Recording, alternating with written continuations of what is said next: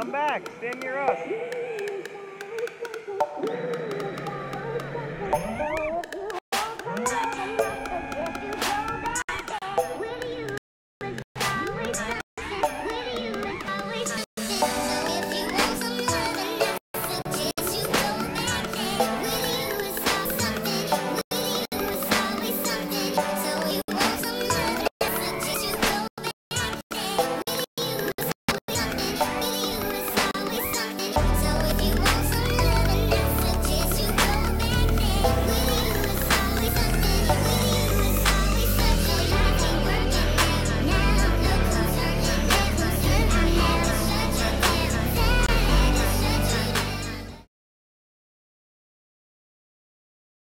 Oh, here it is. Joshua's done. We start.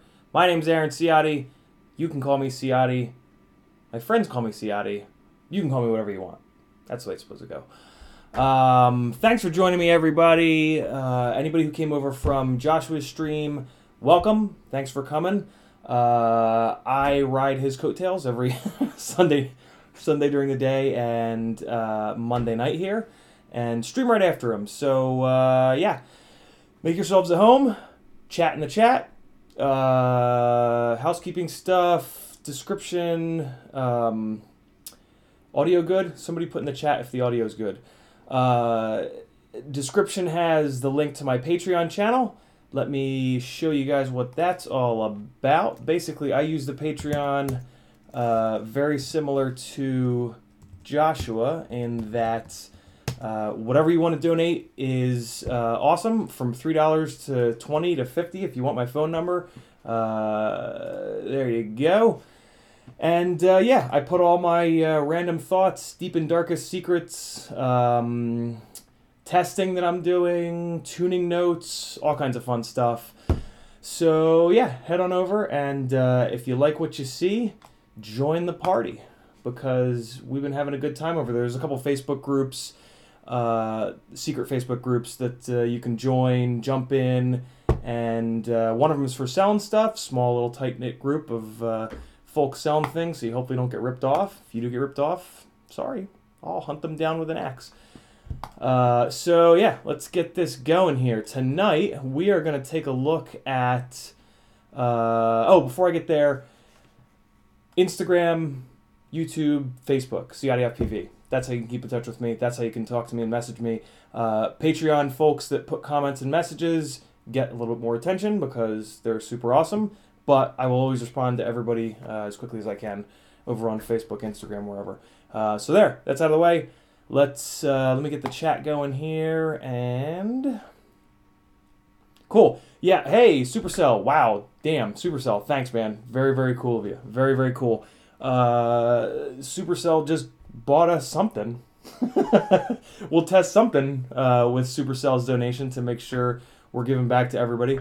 So yeah, awesome. Again, thanks, brother.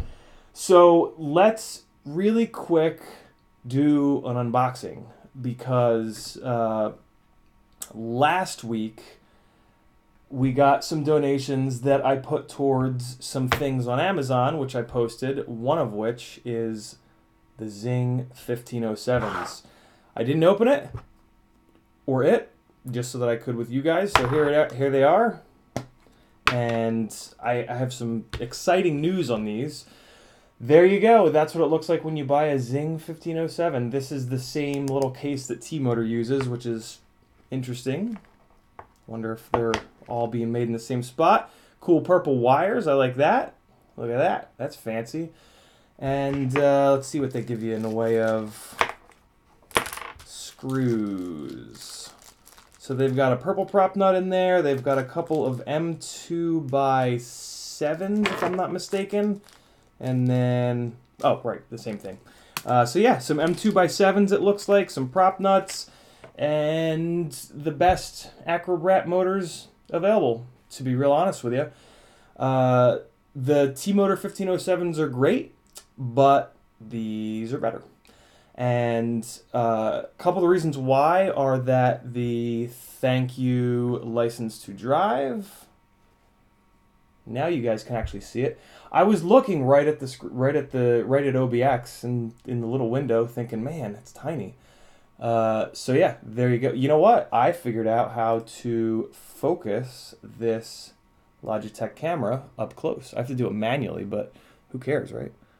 So there it be. There's the Zing. So the first thing I like about them is that number right there. 4200 kV. The T-motors are only coming in, I gotta refocus it, there we go. T-motors are only coming in 3800 kV, which for a low pitch 3-inch prop like the GemFan 3028, I'm pointing over to where I keep them for some reason. Ooh, good one, Profit. The, what the hell was I just saying? Yeah. The GemFan 3028s are my preferred micro prop. And they, being a low pitch, they need to get some RPM in them to make good thrust. The Acrobat is a heavier 3-inch, so 4200 kV is going to do an awful lot better than 3800. I know it doesn't seem like a big difference, but it actually is. These have also proven to be extremely durable. 2 people that I know have been jamming on these and have had really good durability, so that's good to know. And the most recent thing that I found out about these that I really, really like, thanks to John, is that, oh, now I need to focus the damn thing up close again. Here we go. Is that, as you can see here, the bearings are removable. That's the bearing that used to be in there. Oh God, my fingers are disgusting. That's the, yeah, there you go. The T-motors, and this could very well be just the prototypes. We won't know until they actually come out, but the T-motors will not, yeah, they are single-strand windings. The T-motors have glued-in bearings that you cannot remove without completely obliterating them. I hope they change that for the production models, mainly because the one of my first suggestions to T-Motor when they sent me the protos was involving the motor shaft. The Emax 1606s and some 1408s use a 3mm motor shaft. 3mm is a little bit overkill, I think, because what happens with the Emax 1606s is you always break the bearings. You never bend the motor bell, and you always break the bearings. And for me, I want a motor where it kind of splits that, where it's going to either bend the bell or blow up the bearing. And the reason is, and I would actually prefer the motor bell to bend over the bearing to break. So let's talk about T-Motor F40 Pro 2s, which are their 2306s. These are the perfect example of that. With these motors, basically, when I take a slam directly to the motor, the first big enough slam will bend the bell on this guy, or it will dent the, it'll bend the motor shaft, rather, or it will dent the bell. Bearing will take a little bit of a hit, and it will, that was probably real loud. The bearing will not be fresh as a daisy after that hit, but it's still totally fine, and it still PID tunes fine, and it's just completely okay. Grab another motor, pull the bell off, drop the bell into that stator, good to go. Next big slam is going to either break the bell or break the bearing. If it breaks the bearing, fine. I take that stator that I just pulled off for the new bell, pop the bearings out, drop the bearing in, or just take that whole stator and solder it in, and away we go. Sometimes the bearing will still survive that. It'll bend the bell, bend the motor shaft. The third big slam, now is when the bearing dies. And again, that's totally fine because we've got that extra stator, and we can just swap that out or pop the bearings out, swap them in, away we go. So the Emax 1606 went kind of overboard on the motor shaft, and the bearing became the gross weak point in that motor, in my opinion. So what I'd suggested the T-motor was a 2.5-inch motor shaft, or a 3-inch would be, or 3-inch, great. 3mm would be great, but sometimes you have to sneeze.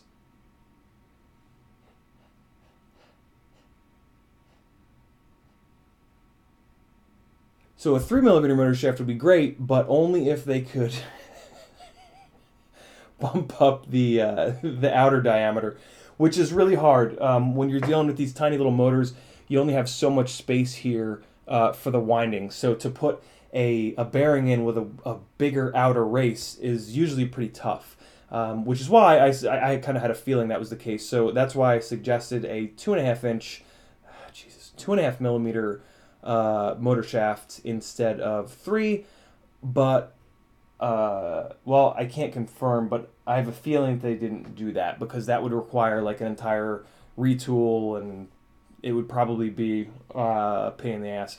But that for any motor companies watching, please, for God's sakes, make us 1507 or 1506 or a 1505 or a 1405 or a 1406 with a 2.5mm motor shaft, and I will take you out to dinner and serenade you with a song. So there you go, Zing 1507 unboxing. I cannot wait to put them on the Acrobrat.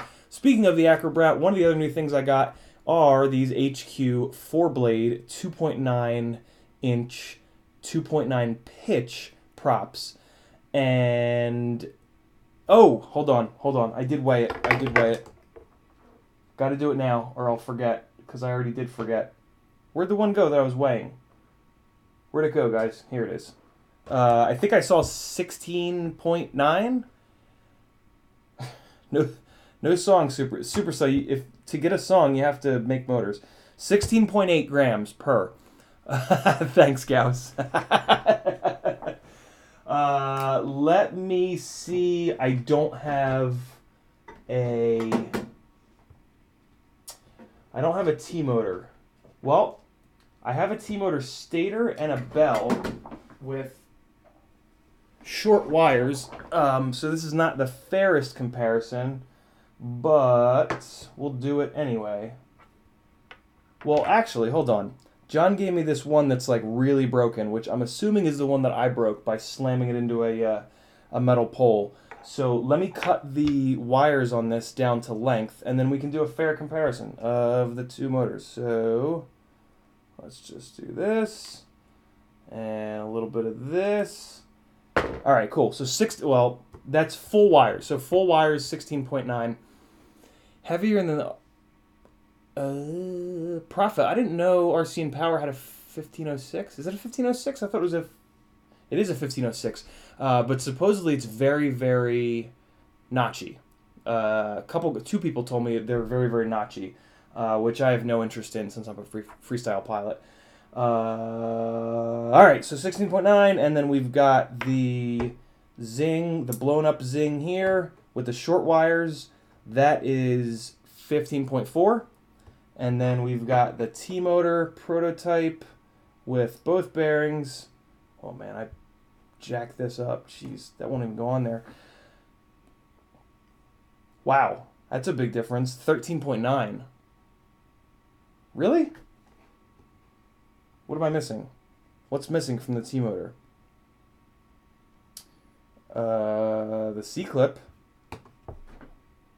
Jeez. 15.3. 13.9.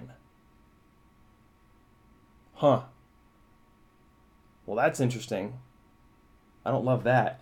Wow, 13.9, 15.3. Should I just sit here all night just weighing them back to back over and over and over again? Damn, okay. That changes things. Well, I guess I'll be ordering one of the production T-motors to see if the bearings are removable. That's interesting. I don't know which I would pick, because that is a big difference in weight. That's what, like six plus grams for the whole rig. But weight on the end of the arms, is the worst spot for it and makes a big difference. So, wow, damn, okay. I'm shocked by that. They're both 1507s. I mean, the Zing Bell is obviously, not obviously, but the Zing Bell is definitely fatter. And, well, let's see. I'm super, this is, shit, that threw me for a loop. I can't believe how much lighter that is. Let's see what, like, the Bell and the Stator's weigh. Let's see where the extra weight is. Not that that matters, but I'm just curious at this point. So 6.6 versus, whoa, okay, versus 8.8. So there's all the weight. The entire weight difference is in the Bell, and my guess is it's in the magnets. The magnets look thicker on the Zing. So yeah, what KV? I know, Noah. I just might 6.4 on the Zing Stator, 7.2 on the T-Motor Stator. It just gets weirder and weirder. Can I put the T-Motor Bell on the Zing Stator? Sort of fits. Wow. That is crazy. Where's what? Oh. Well, that's not good news. I don't even have the bearings in the Zing. And it was still at that weight. Jeez. Here's one bearing. It's probably not a big difference, but just for the sake of being thorough. No, can't find it. Let's see if one bearing even comes up on the scale. Give this a second to settle in. So it's at 6.7. Put the bearing on. Nothing happens. 6.8. So, yeah, maybe another 0.1 of a gram. So there it is. That has me completely confused. I got to give that some thought to kind of weigh out the advantages. So the Zing, if I had to guess, is going to be a little more durable. It has seemed that way so far. The Zing has more RPM and is purple and has purple wires. Winit FPV asks about the Emax 1606. They are too notchy to build a freestyle rig with. Racing rigs only. Unfortunately, I spent about 6 months trying to get those motors to work, and just could not get them to work. They were just too notchy. They had too many vibrations. So yeah, those are the advantages of the Zing. The advantages of the T-Motor are 1.5, 1.6, whatever the hell it was, grams lighter, and most of that is in the Bell, which is an even bigger performance improvement. And that's probably it. That's probably the only advantages to the T-Motor, but that's a big advantage. 1.5 grams. So if it's story time, I guess I'll tell the story about my 5-inch rigs, where I was running those. I was running those Rotor Riot skids, and I weighed one. I was running them for months, and then I weighed one of them. It was 2.5 grams. I'm like, damn, that's a lot. That's 10 grams total. 2.5 grams on the end of each arm. I took a heavyweight build that I had. It was a CL1, like 680 grams at the time, and that was a noticeable difference when I pulled those off the ends of the arms. Not in the total weight, but in just the feeling, and just with the weight removed, it just felt electric. Like the arms, the quad rotated a lot more freely, on all three axes. So yeah, don't sleep on motor weight. It is very, very important. Probably a lot more important than we give it credit for. And that's why I run still T-Motor F40 Pro 2s on my 5-inch rigs, because they're the lightest, most durable, good mix of power, smoothness, all that good stuff. 5-inch motors that I've been able to find. The smoothness between the T-motors and the Zings is pretty much exactly the same. The Zings seem to have smaller notches, sort of. I have them both. Where'd the Acrobat go? We'll talk about these 4-blade props in a second, but I need to get this out of the way so that I can, I don't know, just need to do it. Sometimes you just got to do it, guys. Yeah, so they're both very, very smooth. The notches are a little bit smaller on the Zing, but I don't think that makes a difference. So yeah, there you go. If you want lighter motors, go with the T-motors. If you want more RPM and more purple and probably a little bit better durability, get the Zing 1507s. Damn, okay. I'm still shocked at how much heavier that is. So the 4-blade props, I didn't actually get to fly, unfortunately. This Acrobat has a pretty aggressive tune. I dialed it in on the GemFan 3028s, which I know are very, very well balanced props. HQ tends to have a little bit of a problem getting their props as balanced as GemFan, specifically with their micro props. I've never been able to put HQ micro props onto a rig that I had tuned for GemFans and have them fly properly and or not just fly away because they're just not as well balanced. So essentially what I then have to do if I want to run the HQ props is go into the tune, turn everything down, turn the P's down some, D's down a little bit, probably turn a little bit more filtering on. So these both have 14 poles profit. Yeah, the T-motor has 14 poles as well. And the same thing happened when I ran these. Brad and I over the weekend were flying at night at a parking garage that I can show you guys in a minute, and I would arm this and it would just take off and fly away. And in the process of doing that, the second time it did it, I tried to kind of move the sticks around to get it to come back and stop oscillating. But it got all the way to the top of the parking garage before I disarmed, and then it came down on the concrete, and it bent one of these. I think I fixed it. Yeah, it bent one of the bells, the motor shafts, rather, in the bell on one of the motors. So I had to swap it out, and I am now officially on my last set of T-motor prototypes. What I will probably do, I guess what I'll do is save these 4,000 kV stators and buy some of these T-motors and just drop the new bells on, because I haven't broken. Oh, I have. I did break one stator. I blew the bearing up in one of the stators. Oh, okay. So that's what I'll do. I'll buy one of the production T-motor 1507s. I will yank the bell, and I will see if the bearings are removable. So yeah, I'll get one of those. We'll see if the bearings are removable.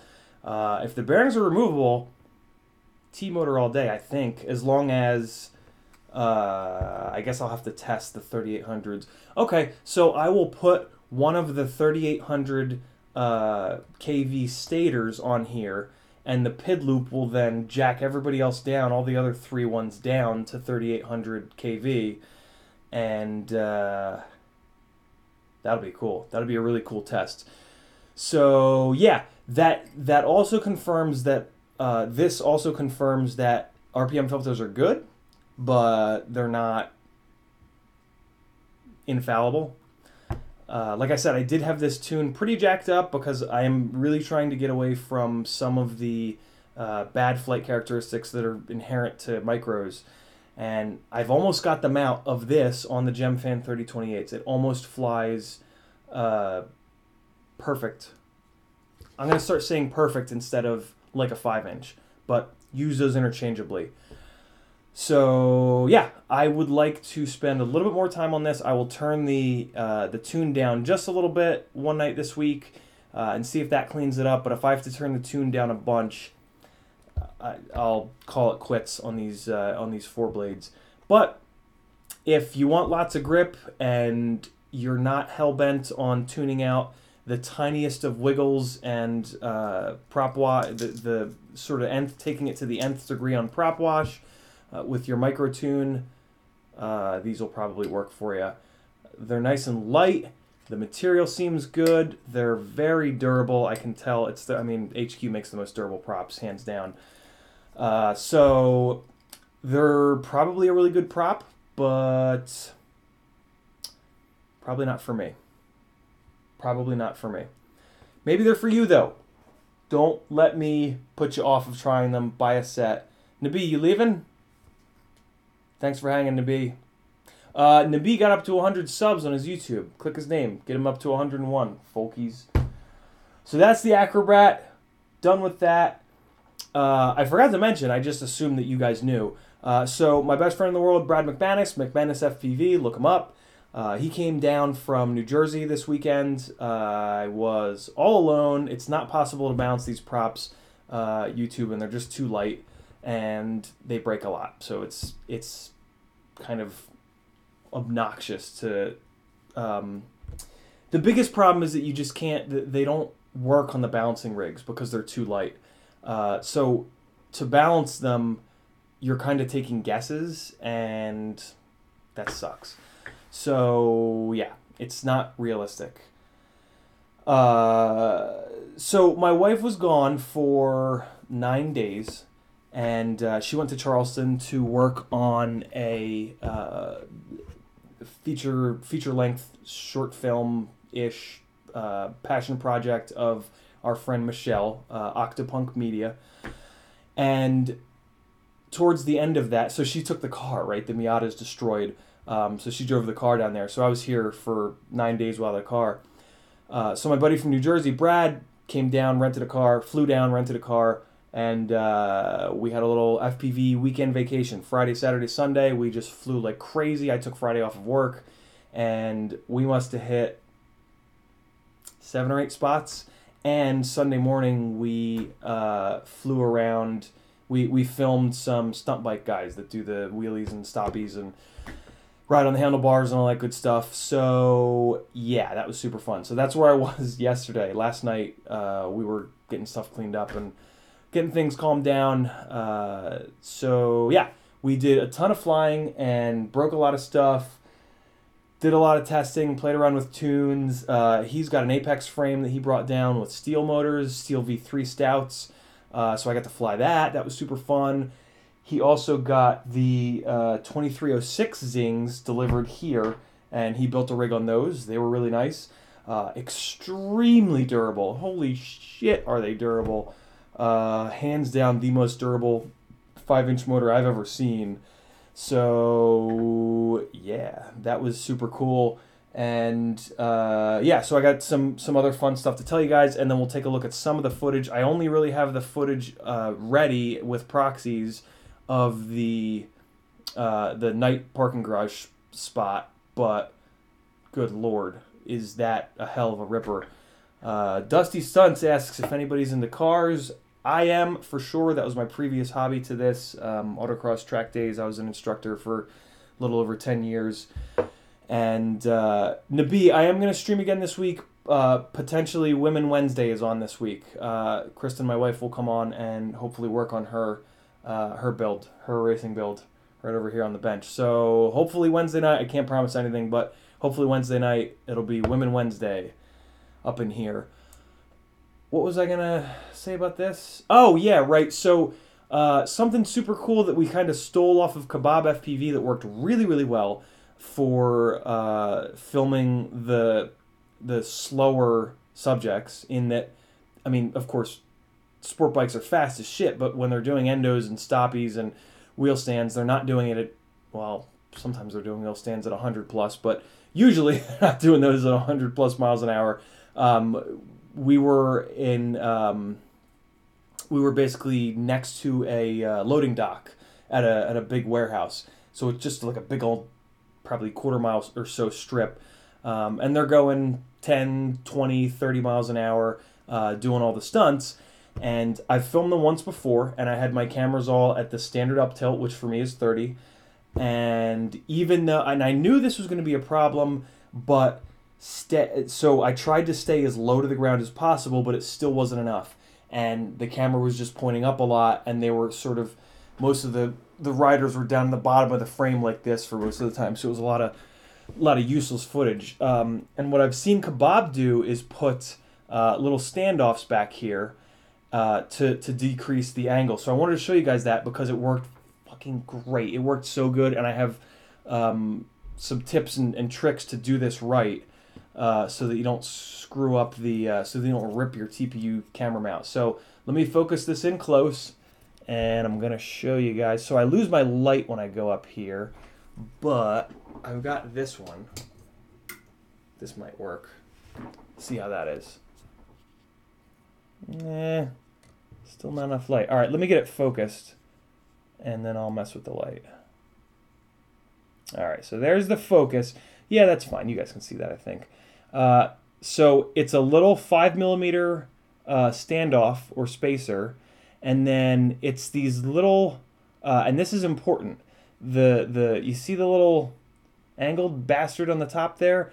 That's one of those. That's one of these little button head cap things.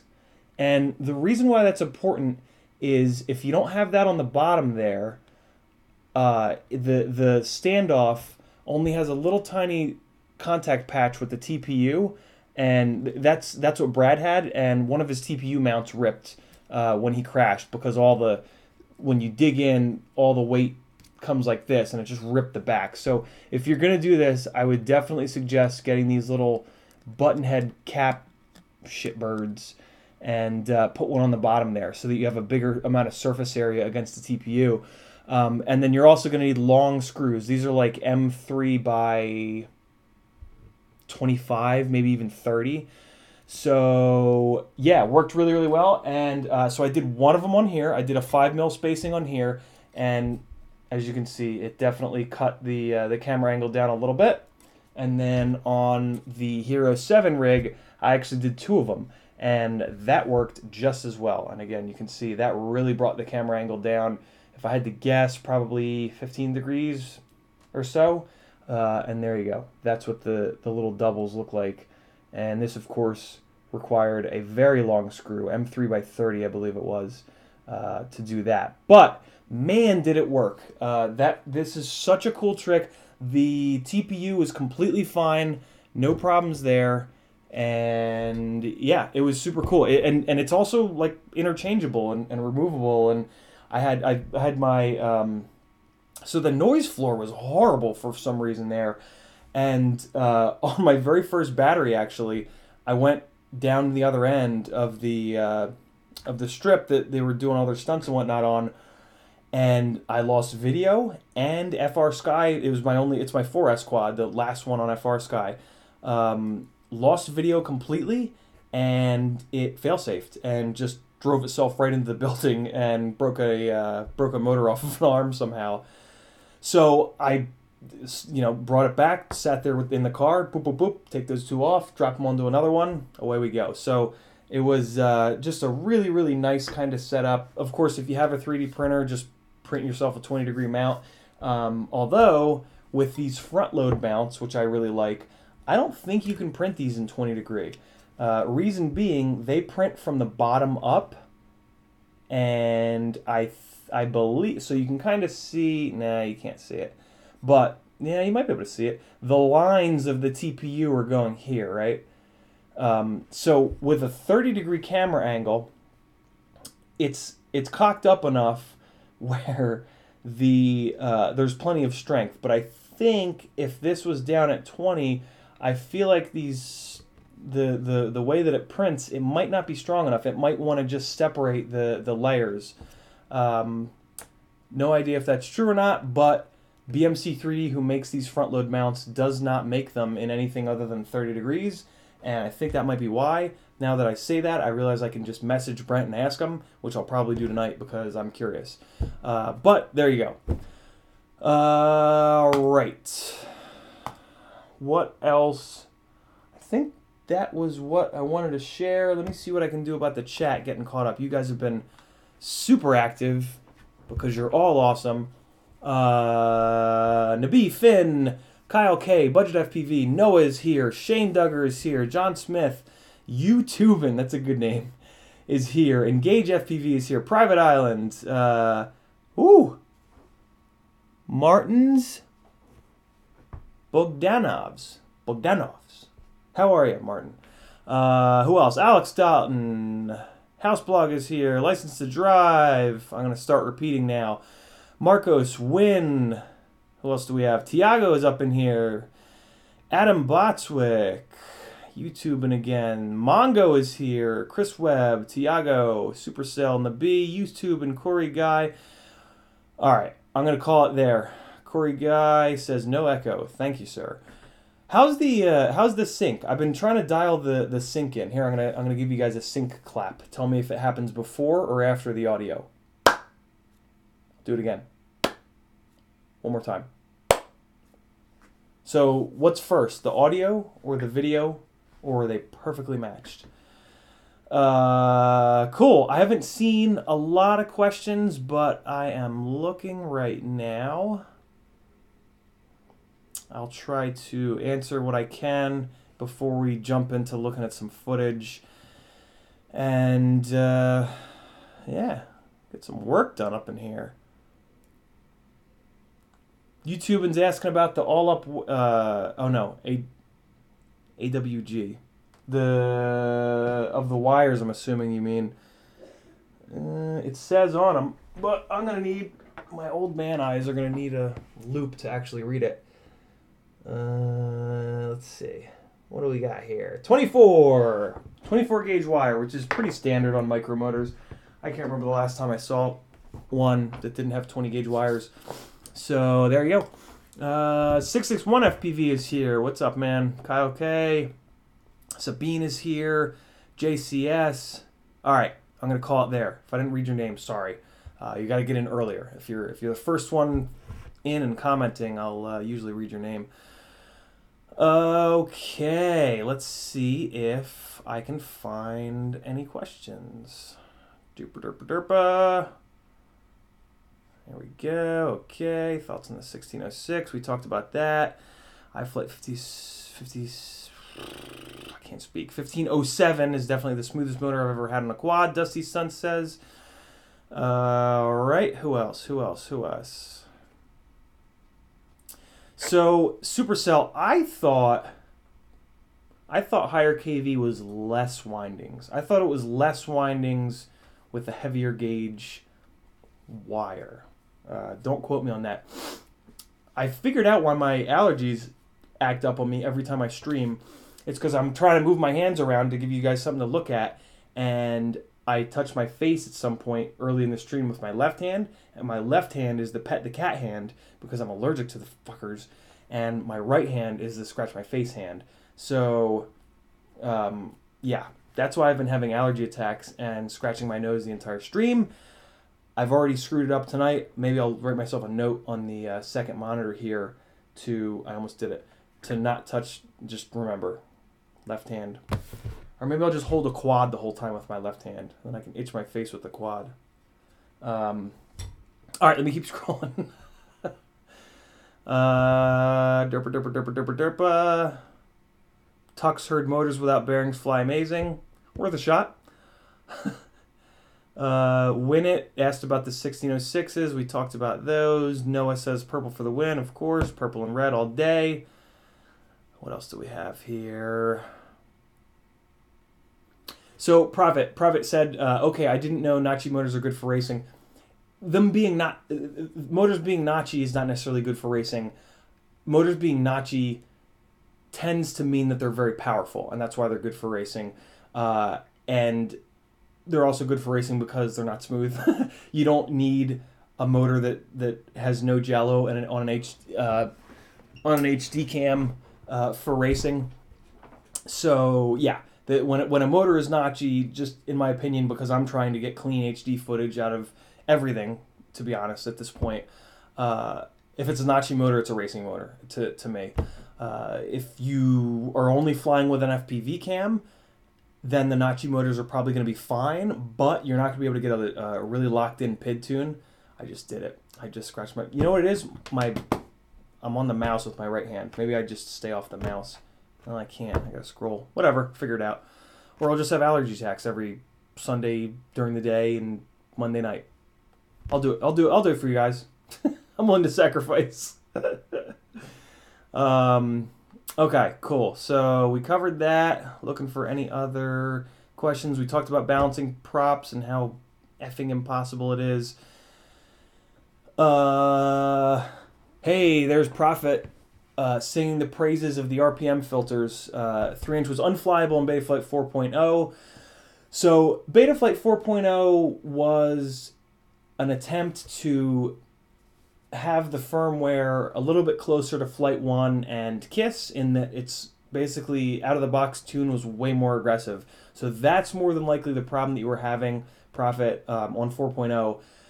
If you went to 14, Jesus. If you went to 4.1 without the RPM filters, I bet you would have been okay. I bet you it would have been flyable. But the RPM filters are a whole nother level of good on micros. So yeah, they are phenomenal. Any of you guys that have F4, no, they just came out with lightened up firmware for F3s.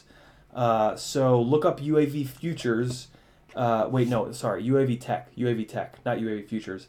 If you look up UAV Tech's channel, his most recent video, I believe, is a slimmed down version of 4.1 that will work on even an F3 board. But if you're on an F4 or an F7 flight controller, you don't even have to do that. Even if you're on a BL Heli S ESC, you can just get Joe Lucid's firmware for like $5, which is well worth it. Please, guys, don't balk at that. Support these developers. The more we support them, the better flight software we're going to get. And the RPM filters are a really good example of that. With micros, we've always had issues with the software. 4.1 with the RPM filters has been a game changer for us. If we continue to support those guys that did that out of the kindness of their hearts, and in that the Betaflight developers are not paid, they're volunteers. So the more we support them by choice, the more likely they are to come out with more cool shit for us. So yeah, if you have a micro, get yourself on RPM filters. Joshua Bardwell has a fantastic video, of course, on how to get it done. That's actually a video that I used. Over on my Patreon, I have broken down Mark Spatz, UAV Tech's tips for how to tune the RPM filters and which filters to remove, sort of by order of operations, so that you get the most bang for your buck, but you remove the filtering that is the least important first, then second, then third, then fourth, then fifth. You will not believe the difference. It is phenomenal. So there we go. Let's see if there's anything else. Hey, we got something from Puffy. Puffy's got a Mamba F722 BL Heli S ESC with the RPM filters on. When he runs 4K, the motors are cool. Wait. When I run 4K D-Shot 600, motors are cool. On 8K D-Shot 600, the motors run hot. Interesting. I have not heard anyone, not heard anybody with that. That's super interesting. I don't know. I am going to look for that when I'm poking around the internet. Real interesting, Puffy. I'm trying to think of a reason for that. The only thing I can think of is that at the higher loop, at the 8K loop, it's picking up more. So it's kind of the same thing with the reason behind Betaflight not supporting 32K, because they determined that any movements beyond 8K are just garbage, and we don't need them coming in to the software to be dealt with. We can remove them with a hardware filter, or remove them by going down in loop times.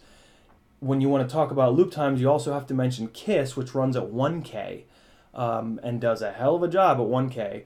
So it could be something along those lines, I guess, but I'm kind of stretching, to be honest with that, because it's the only thing I can think of. I wish Mark Spatz was in here. Maybe he'd have an opinion on that.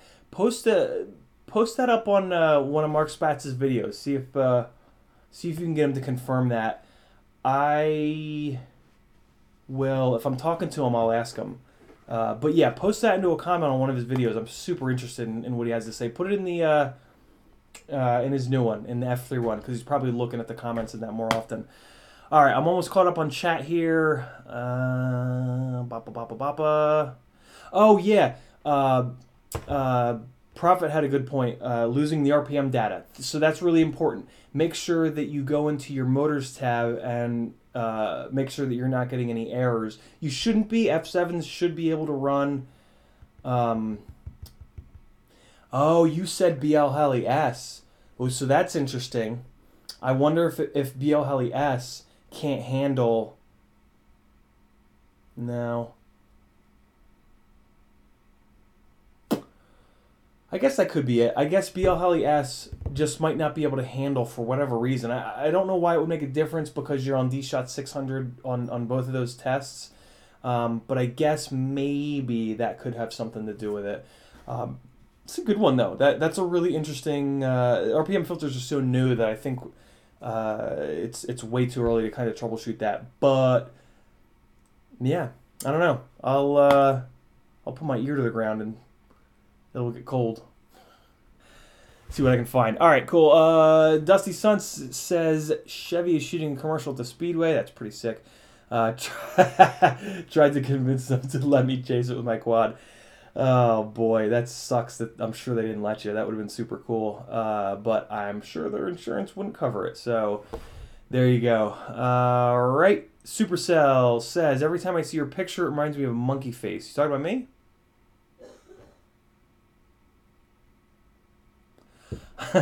All right, and I am caught up.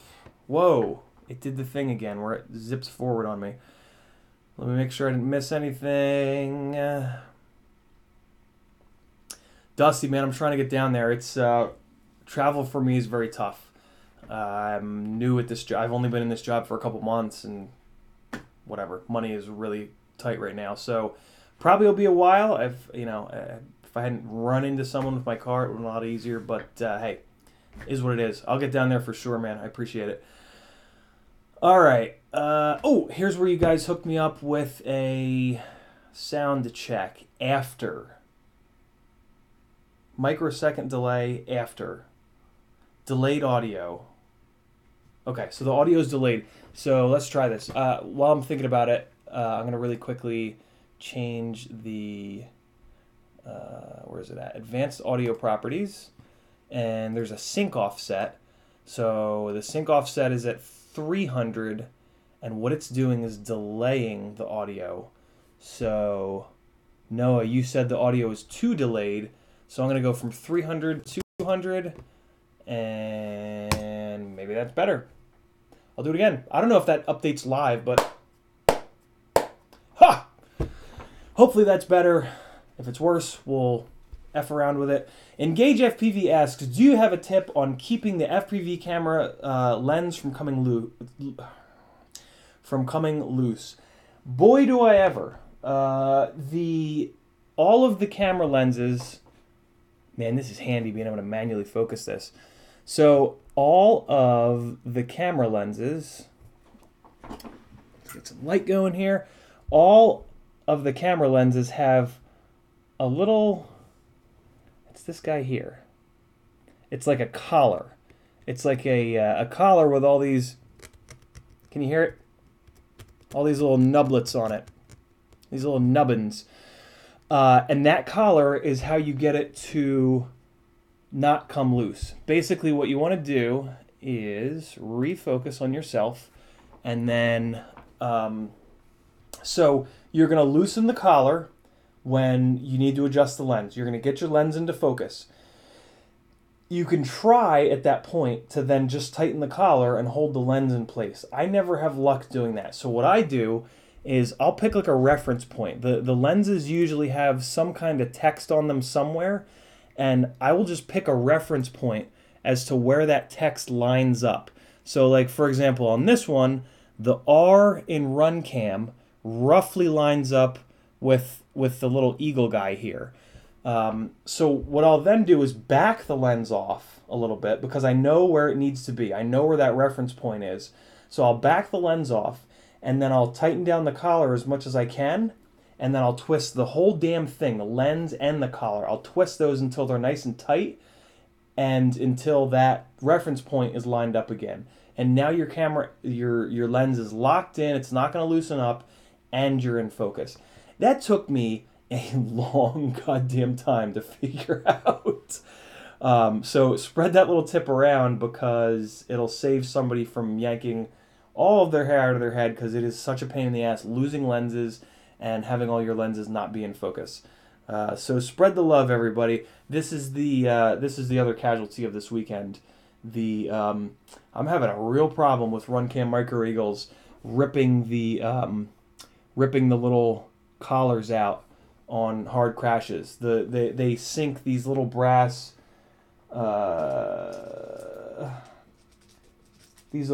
guys in that have the threads, and they're all nubbly on the outside, so they kind of grab it.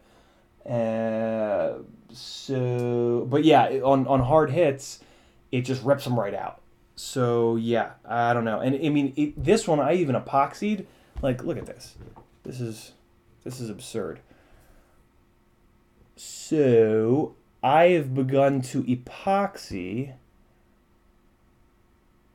around. Man, that's hard to see. I'm epoxying around where those guys are, but it's still just ripped them clean out. And I'm also epoxying the bottom. It's hard to see, but I epoxy down here because there's a couple of little resistors down there that if you have it in a mount and it slips like that, it'll break the resistors off, and then it'll just kill the entire camera. So yeah. Kevin Cortez says, Claritin?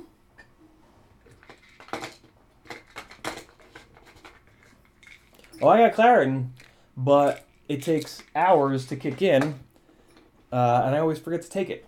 If I were a smart person, I would set an alarm on my phone for like 6 o'clock to take Claritin on Mondays and 12 o'clock on Sundays. But I'm not. All right, what else do we have? Use the mouse with the left hand. YouTube, and good luck with that one. Use a glove. Watch your hands. I think you meant to say wash your hands, Tiago. That would probably help. All right. $50 a stream for Allergy Attack. Hell yeah. All right. Acrobat with Brat. John Larson asks, Acrobat with Brat motors, what props do you recommend? So the Brat motors are T-mount. Oh, but it doesn't matter. All day, every day, micro freestyle prop, 3-inch, Gemfan 3028. If you want to try something else, the Emax Avan 3-inch prop is really good. It's just incredibly fragile.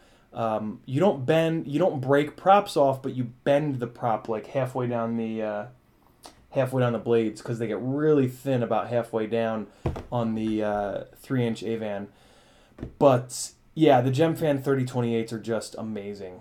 So that's definitely going to be my suggestion. They're the best balanced I've found. Although the Avans are plenty well balanced, and they're not super durable, but they're not that bad. They're below average in terms of durability, but they're well balanced and they're low pitch, and we don't have a lot of options that fulfill those two requirements. So there you go. Yes, Kyle, those are. I think you do have to overclock the F3 by a little bit, but it's an F3. Whatever. If you blow it up, it gives you an excuse to buy an F7. So that would be my approach. Okay. What else do we have here? Tiago says, you inspire me to get my Mobula 7 with RPM filters. Supercell wants to be a mod. He is now a mod because he's in here all the time and he behaves properly and seems to be a cool dude. So there we go.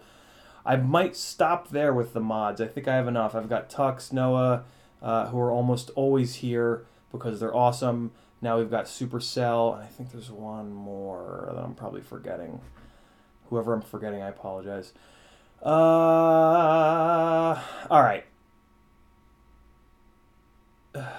Very close now. Cool. And man, the YouTube chat thing just is rough. There we go. Okay. Now it has stopped zipping to the bottom and not letting me see the last 2 pages. All right, cool. 4K has been better for me on both F4 and F7, says Noah. That's interesting.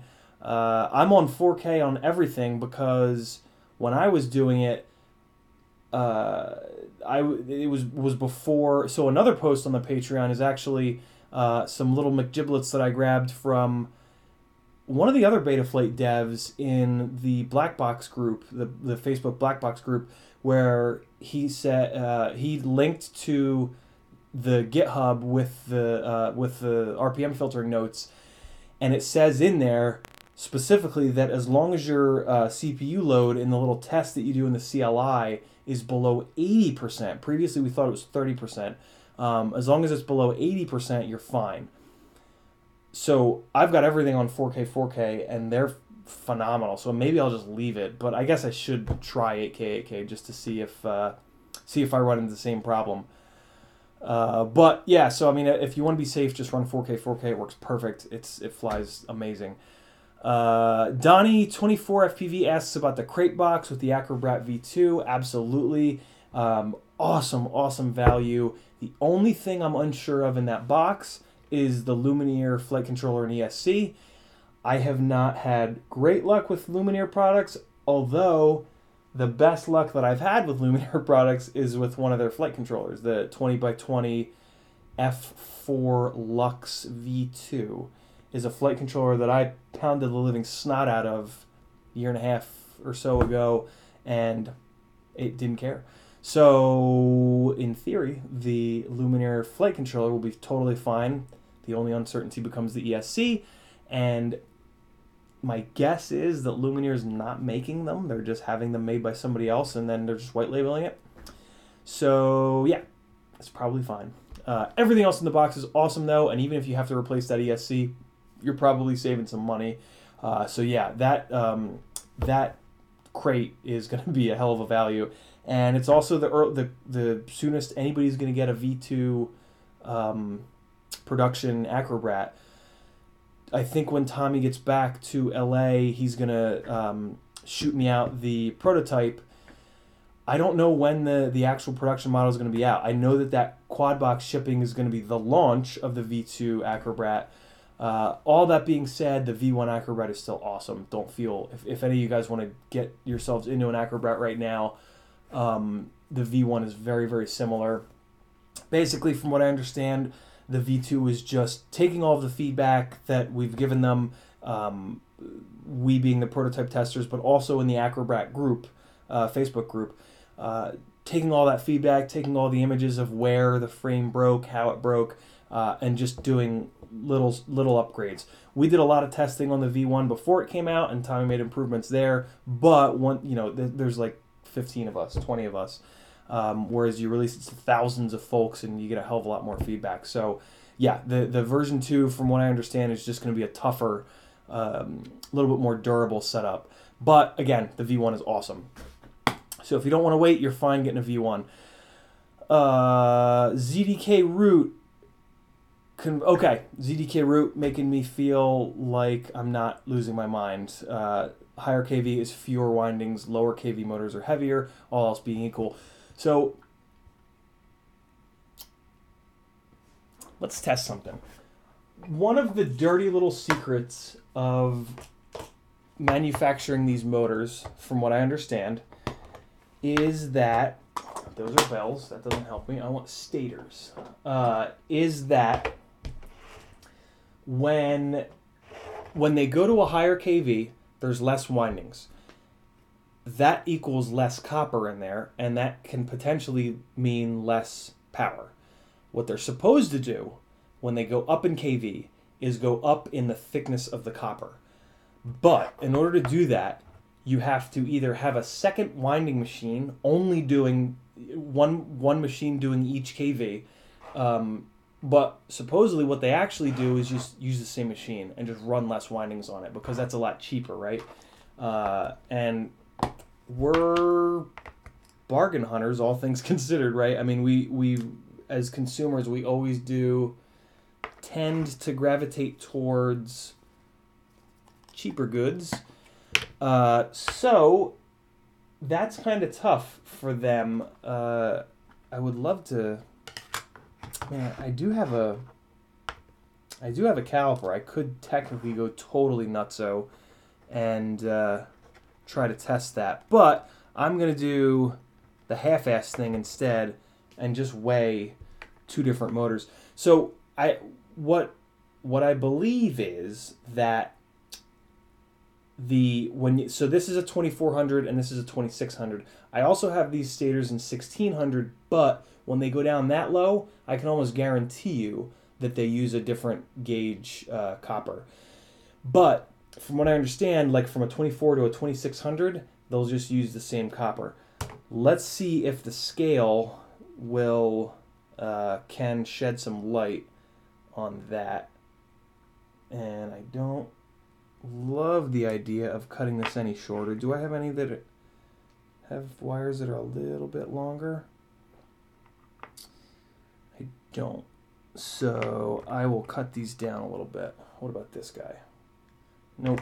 Alright, so I'll cut these down so it's a fair fight here to try to get everything equal.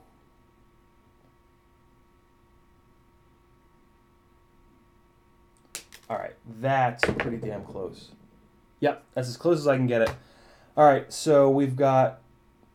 Ah, shit. I don't know which is which now. Yes, I do. The 2400s are all red. 2400 is 17.2, so if this theory holds true, this should be lighter. Oh, God. It's a lot lighter. 16.9. So there you go. T-Motor F40 Pro 2s, which you can no longer get. It appears that T-Motor uses the same copper between them. Which, again, like I said, that's apparently the norm. And I don't know if I can blame them necessarily. That's also really interesting because that's, on these guys, that's the only way to tell the difference between the KVs on the stators. There is no marking, there's nothing on these stators to tell you which KV is which. Okay, so that was the lighter one, so that's in here with the high KV motors. And this is the heavier one, 17.2. Well, shit, let's keep going. I have 1600 kV and 1750 kV over here as well. Let's see where they're at. Although I don't have any with short wires, so I'm going to actually stop there. Unless you guys really want me to keep going with that and keep weighing things, I'm going to not weigh that one. Maybe this one? Nah, it's full wires too. Yeah, I just don't want to cut these wires down because I don't like to lock myself into using race wires. But there you go. So there's a little bit of science for us on a Monday night. I meant to change my shirt because I knew I was going to get hot as hell in here. Let's try just turning the fan on. Maybe I won't die from heat exhaustion. All right, cool. Well, I put the scale away, so now I can't keep... ZDK, the 1505s didn't come yet because they're shipping from China. I didn't pay attention to that. Amazon seems to be the only place to get them anyway, so I didn't really have a choice. But it said they're going to be here in like the end of November, beginning of December. So we'll get them eventually. I'm excited. What else do we got? Damn near perfect audio now. It's synced. Cool. Right. Thanks, everybody. And Supercell says, so fewer windings, but thicker on high KV. Yep, that's the way it's supposed to be. But as we just found out, one of the, arguably the best motor manufacturer. Doesn't do it between the 24 and the 2600. But like I said, I can almost guarantee that the 1600 and the 1750, well, so I'll bet you the 1600 and the 1750 are the same way. I bet you they spec'd the 1600 out for the correct thickness copper and then just used that same copper for the 1750. That was one of the reasons why I was buying. So when I found that out, that they were using the same copper from, I think I talked to Ryan Harrell about that. That was one of the reasons I continued to run 2400s instead of going up to the high KV 2600s. I always kind of thought that the higher KV F40 Pro 2s didn't feel quite as nice, and it makes a lot of sense now. They've got less copper, so they've got less stank. The fact that they're higher KV means that they do ask for more torque, but less copper in the stator is not a good thing. So maybe that has something to do with why they had that different feel. But I always preferred the way 2400s felt over 2600s. And the same thing has happened down on the low KV side. I really prefer the 1600s versus the 1750s. So, I don't know. Maybe there's some truth to that. I'm just one dude. All right. Kevin Cortez says, quit crashing. Not a chance in hell of that. Kevin, I fly at any given time as if it's my best day ever. I always kind of fly beyond my actual abilities, and I kind of learned that in motorsports. Once I was an instructor working with different students, the students who would push themselves beyond what they were able to do, and would go spinning off into the grass or run over a lot of cones, they were the students that would excel. And they were the ones that would, at the end of their first season, be competitive. And then the folks who were much more reserved and like, oh, I don't want to spin, I don't want to push the car too hard, those were the folks that would have a lot of trouble learning. And I would kind of teach them the same thing at every event.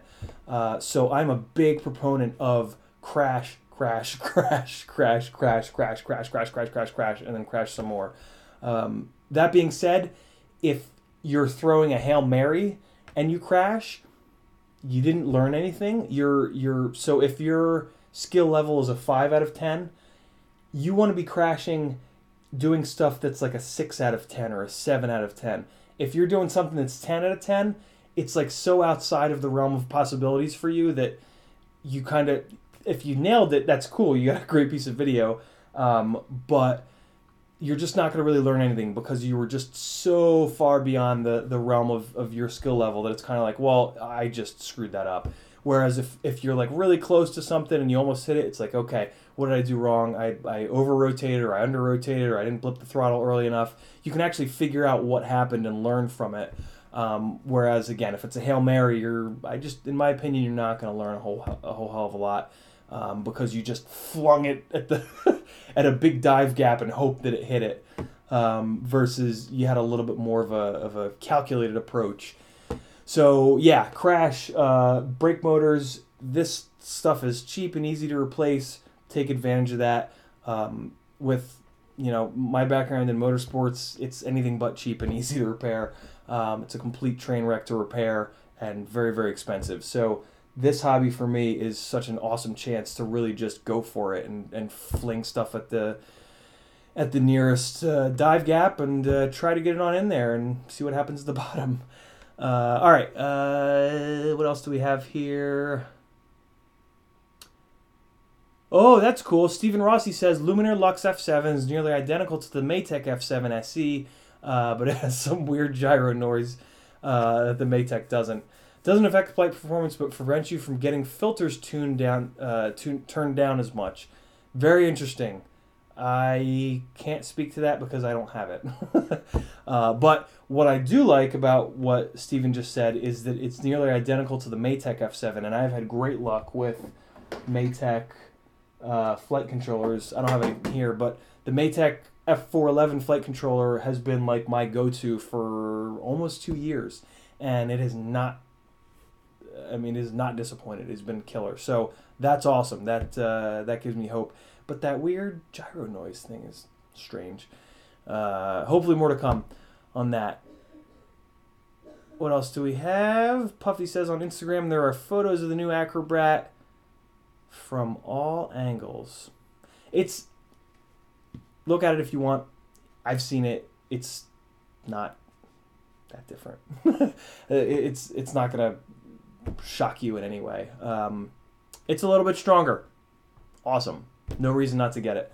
Unless you have a V1. I don't know. Yeah, I don't know. If you got a V1 built, build another one. Having two Acrobats would be really nice. I'm hoping to have one on the Zing motors and one on the T motors, but we'll see. I'm down to my last side plate on the V1. I will maybe get more. It would be cool to have. I have the prototype up on the wall that's broken. The V1 prototype on the wall that's blown up. It would be cool to have the prototype V1, the production V1, and then I'll have the prototype V2, maybe the production V2. That'd be kind of cool, but who knows. Kyle K says you need an overhead camera. I do. The biggest problem with that is my desk here is backed up against a wall. It's also why I have a problem with lighting. I actually got a new light here, which is really, really slick. You can see it blowing out my hand.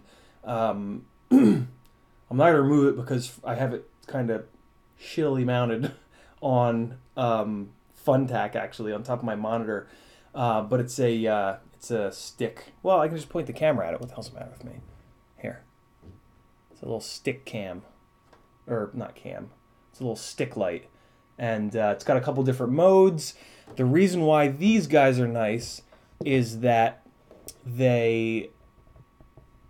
So... Once I get a second one of these, I got to try to not go on too deep of a rant here. One of my other hobbies for the last 20 or so years has been photography. I got into lighting about 10 years ago and just went wild with it. So a light source that's long and narrow is going to be very soft in that long direction. So like, for example, right? Let me get a shadow going. All right, so there's a shadow on my face right now. If I rotate the shadow, see the edges? See the edges got really harsh up here? Whereas when I rotate it like that, the edges of the shadow are a little bit softer. That's because this light source right now is wide. It's very wide, but it's not very tall. All I have to do is actually get a second one of these and put it vertical, and that will take care of evening out the shadows. I wanted to make sure that this would be bright enough and that it would be white balanced enough, so I just got the one. But I will be getting a second one of these for sure. This is a really, really nice little, it's called Alpha Home. I'll throw a link to it if anybody's interested. Really, really nice little light. I think it's actually a closet light that they just decided to make a little bit nicer than that. And they put warm LEDs in. They put daylight balanced LEDs in, which is what's on now. You can dim it up and dim it down. And there's even like a flashing SOS mode. So, yeah. New little lighting setup, and then I have a little kicker back here that's new to do this little highlight on the side of my face to define my face. The previous lighting setup I had was just blasting some daylight balanced incandescent bulbs, LED incandescent bulbs into the wall and letting that just flood in. So it was a very soft light. This is more what I do with photography. It's more targeted, kind of specific lighting. Light your subject, light your background separately. Yeah, that's enough. I'll stop there because there's this chance I'll go way deep on lighting and everybody will run away because it's just a snooze if you're not into it. What else do we have here? Sean Hales says, even after running 4.1 and RPM filters, still getting jello with the Zing 1507s. What should I be looking for from Betaflight to tune it out? Sean, I think you're on Patreon. I have an article in there. I have a post in there about reducing motor heat. Yes, reducing motor heat. Look at that. That's got a sort of order of operations to working through motor heat, which is caused by vibrations. So with jello, it's the same thing. Although actually, before you do that, check the lens.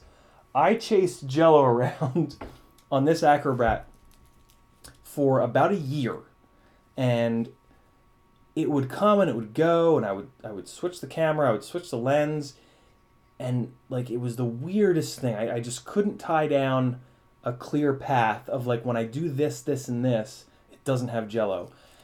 The reason was I had 3 of these Runcam split lenses.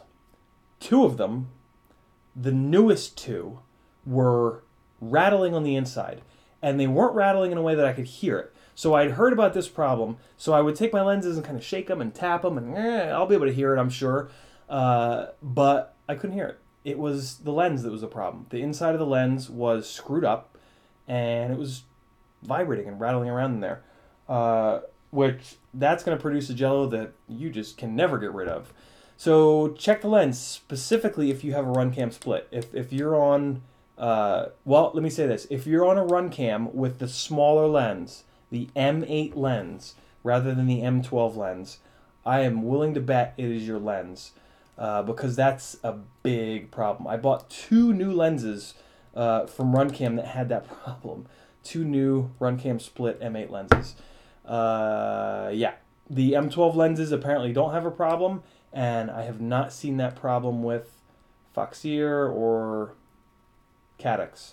But you never know. So I would check that first. Check your lens, see if there's anything wobbling around, check the body of the camera. I would almost even say buy another lens. Buy a replacement lens for your camera, especially if it's a Runcam, and see if that fixes. You might get a bad one like I did. I bought a brand new lens at one point for mine, put it on. I was like, all right, well, the lens is definitely not the problem because this is brand new. So yeah, check that out. Maybe it'll help you. If not, we'll talk on Patreon. Turtle V2 you're running. I have not had that problem with Turtle V2s, and they are an M12 lens. But check it anyway. I don't think that that's the problem. Check that post out on Patreon. Work through those, and we'll get it figured out. We'll figure it out, man. Maybe I'll throw up a. That would be fun. I'll throw up a post in Patreon. Troubleshooting Sean Hales' jello. And oh, you have a couple lenses. Cool. Okay, yeah, try those out. Yeah, maybe I'll throw up a post on Patreon, and we'll use the comments to kind of walk through. That'd be a cool thing for everybody to kind of see in there and join in, and yeah, that'll be fun. Maybe we'll do that. But check the lens first. All right, I think that we are good here on the chat. Yeah, I think we're good. All right, cool. John Larson says, calculated crashes, that's my way of learning. You and me both, John. You and me both. All right, good deal. Anybody who wants to ask a question from here on out, you got to tag me or do a super chat. Oh, I forgot to mention, yeah, we got super chats. I finally got all the things and the places with YouTube, and they did it, so I don't know how it works, but do a thing if you want. The actual topic for tonight was looking at some of this footage and kind of chopping through it. I thought that you guys might dig that to see the footage because it was super gnarly at this parking garage at night, and also to kind of give you guys a window of what my workflow is, because it does make a big difference. Having a good, clean workflow, specifically with editing, is really, really important to stay organized, to just kind of have something that you can cleanly work through and you're not getting frustrated, and also not losing your files, to be honest with you, rather. You know, we're flying every day, every other day, getting a ton of footage named GPO 04969er Sally, and it's easy for it to disappear. So the first thing that I do is make a folder, and I know this seems super boring and very obvious, but I make a folder with the year first, because then when it organizes by name, it groups all the 2019s. So the year first, and then the month, and then the day. And some word or two that represents what happened there, and then I just ditch everything into that folder so that if I need to go back to it, I can find it. Then I'm going to pull all of those into Premiere and create a new project, and that's what I've done here. Let me drag it back over. There it is. So drug them all down here into the project. When I do that, let me take a step back. So when I create the project, I turn on, there's a little tab called Ingest in Adobe Premiere. In that tab, you can tell it to ingest and create proxies. My computer is, well, this current computer that I'm on is very old. I've actually got, thanks to Brad, a ridiculous new laptop. This is a 15-inch MacBook Pro from 2013 that is like way pimped out, way pimped out. Kind of like all the bells and whistles that you can throw at it. It's got the crazy Retina display, which is just absurd. And yeah, this thing is way faster than the now 11-year-old Mac Pro Tower that I have been on, kind of struggling through, as most of you know. So once I get everything organized, I have to get, so I've got like 4 internal hard drives on that are multiple terabytes each. I need to get an enclosure, hopefully for like 2 of those maybe, and then do some organization, crunch everything down, and get the laptop going here. I'll probably actually sell these 2, well, no, I'll probably sell one of these 23-inch clear monitors and get one of the newer aluminum monitors. I think they made them in like 27-inch. They don't sell for anything on eBay. So I'll probably do that, and I'll use the laptop screen just because the Retina display is so gorgeous. I'll do the laptop in maybe like a little docking station and the second 27-inch display. So that'll be pretty slick. But yeah, so expect less technical problems, or more maybe, coming up soon once I get this laptop all up and running. But on this computer, or quite frankly, I'll do the same thing on the laptop, because working with the proxies is just so much faster when you start to really lay effects on, if you're not working off of proxies, which are just basically, so what the proxies are is Adobe Media Player opens up and it creates a tiny little like 720p or maybe even smaller version of the full quality videos, and that way when you're editing it's a lot less for it to handle. Server connections, yeah, disconnect, that's fine. It's a lot easier for it to handle it, and that's then what this button here is going to do. Toggle presets, or sorry, toggle proxies. So we're going to turn on the proxies. I gave this enough time. The way that you know it's a proxy is the little sidebars on the left and right. That's how you know you're working in the proxies. And when I'm on the proxies, I can usually play at about quarter quality, sometimes half quality. On the laptop, I'm willing to bet that on the proxies I'll be able to play it full, which will be really nice, especially when I'm doing the color correction and whatnot.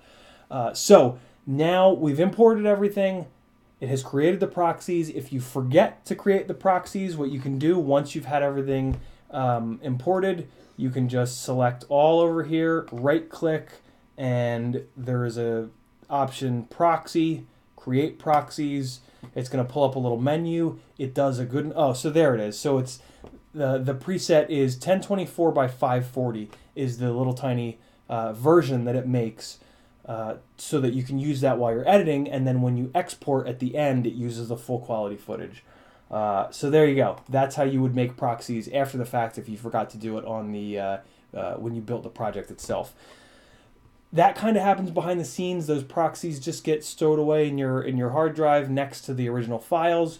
You don't need to do anything at that point other than click the button that I showed you to toggle the proxies, and voila, your footage is going to play a lot smoother. So let's start playing through it. So that's where I'm at now. I then drag it all into the timeline, and that's where we're at. So basically, this just begins the process of just watching all the footage and chopping pieces out. I used to do this in the operating system. I would just spacebar in the Mac operating system to pull up the file, and I would just sit here and watch it and figure out if I wanted to ditch the whole file. What I realized is then when I pulled it into Premiere, I would have to watch it again to chop it up. So I cut that down in half by doing this all in Premiere. And then if there's a file that's truly garbage, you know, I can probably cut this down even further.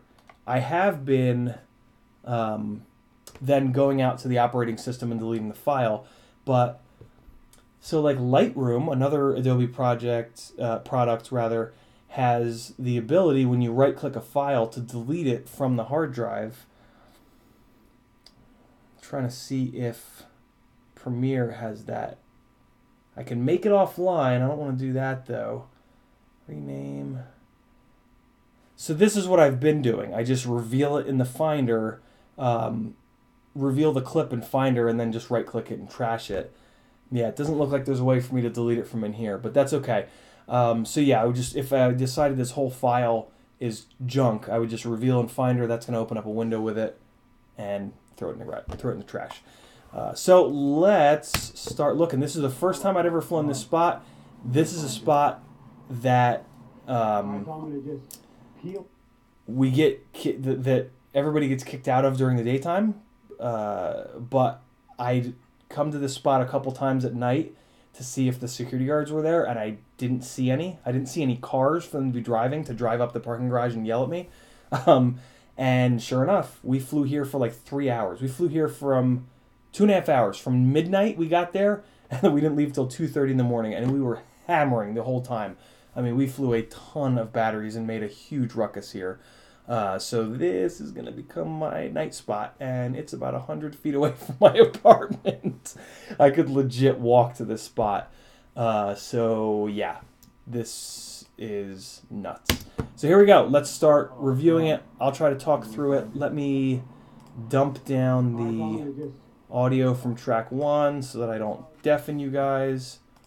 And away we go. So at this spot, I broke 3 motor bells and the Micro Eagle and the Acrobrat motor. So let's just... Alright, well, so it's dark enough that I can almost not see it at this point, so I'm going to jump right in and do an adjustment filter just to brighten it up. The only problem with this is going to be that the adjustment layer is going to take some Majimbo for this thing to run.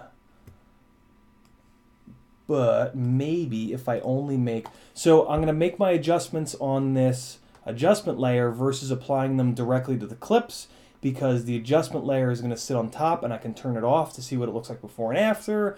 If I chop a clip up, there's not going to be any weirdness with the settings between one and the other. The adjustment layer will just sit on top of everything else on the Video 2 layer here, and it's just going to apply to everything that's below it.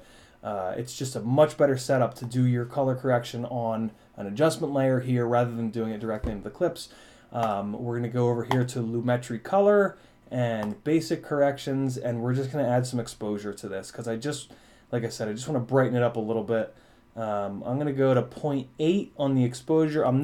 This is not my final color correction. I just want to be able to see what the hell's going on.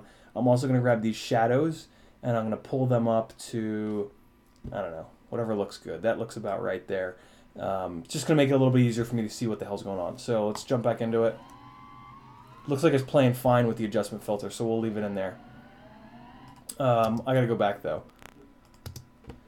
Alright, so start up here. That's Brad's rig with the Zing motors. I don't know if you can see it. But jumped off here, tried to follow him through this power loop. Lost him immediately because he doesn't have LEDs all over the place like I do. So this is alright. Still pretty smooth. Couple little power loops. Flipping back down here. This looks alright.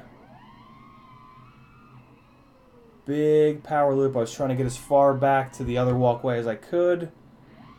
I really wanted to pitch forward on that and go under there, but it's just such a reckless move. Alright, so there's our first true screw up. So let's get that out of there. What I like to do is chop it right before the screw up. And the screw up was... I went too far back. Let's zoom in a little bit on this clip. All right, this will be a little bit better now. Throwing it back here. Going for the throw, missed it. So that's pretty much where I'm going to cut it right there, because that is a flat out missed throw. And so I'm actually going to cut it here when I'm inverted, because there's a chance that I can use that as the out cut and cut into another clip that is inverted like this, or maybe looking down at the street, and that might be like a slick little cut. So I try to cut a little bit extra, because if I cut it too tight and I cut this out, I won't remember that this is here. I'm about to make 100 more cuts to this. I won't remember, and I just cut the adjustment layer. You got to make sure that you cut the video, not the adjustment layer.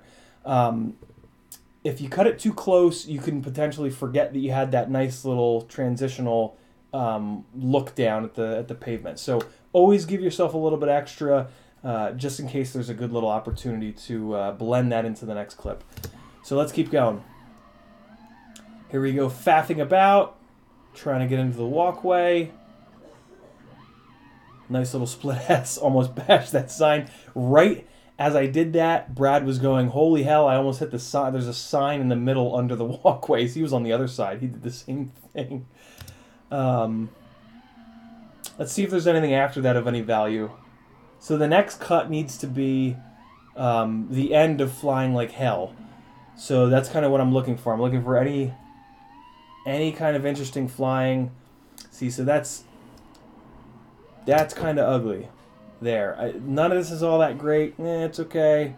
This is a cool little throw. I like that I dropped down back behind the trees, but I don't know, kind of dark there. And then I did this big power loop and left the sky in the frame for way too long. And there's this big dive gap, which you guys are going to get to see a lot of. So this is still kind of all junk.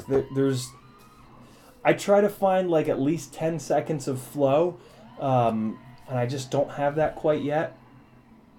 This is kind of a failed attempt to diving down, and then that's just kind of popping straight up. So I'm gonna keep going because I'm still not seeing anything that I really want to keep. Now we're getting there. All right, so now we're getting there.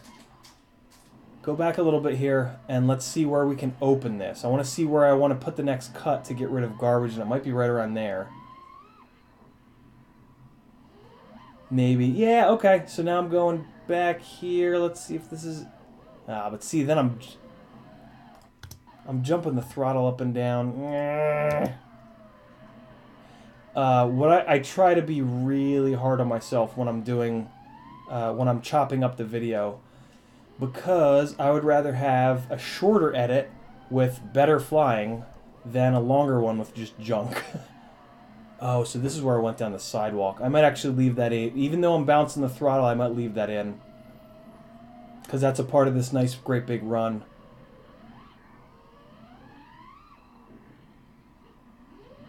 All right, yeah. So I'm gonna make that into something here. So let's figure out where we're gonna open this this run. It's actually not a bad spot there. Let's take a look here. Yeah, see, this is a half decent spot. So I'm gonna look for anything. Oh, look, a kitten. It's Kitten Stream. Someone woke up. Oh wait, I need to. Wait, it goes this way. There he is. It's all dopey. It's all sleepy.